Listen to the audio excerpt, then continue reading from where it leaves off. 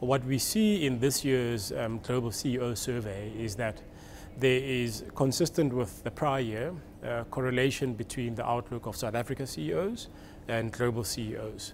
However, whereas 2018 saw a record jump in optimism by both South African and global CEOs, this year we do see a sharp drop in that optimism, or in other words, a record jump in pessimism, more so by the global CEOs than their South African counterparts.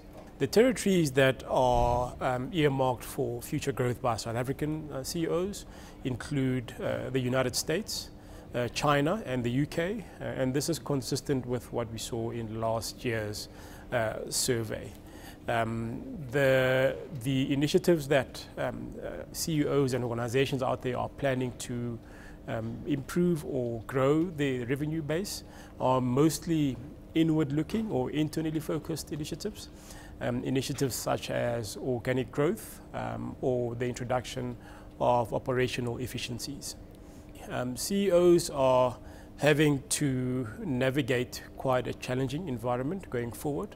Some of the key challenges that they have cited include policy and economic uncertainty, socio-political stability is a key issue.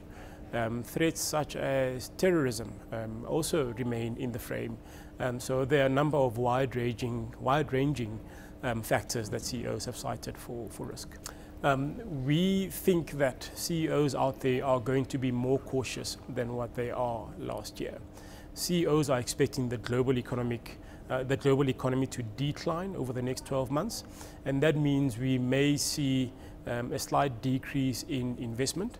We may see organizations around the world tightening their belts until some of the uncertainty that remains on the horizon is reduced somewhat, until we see the threat of nationalism and populism abating, until we have certainty on something like Brexit and some of the tensions in the EU, we will continue to see CEOs being more cautious than what they have been previously.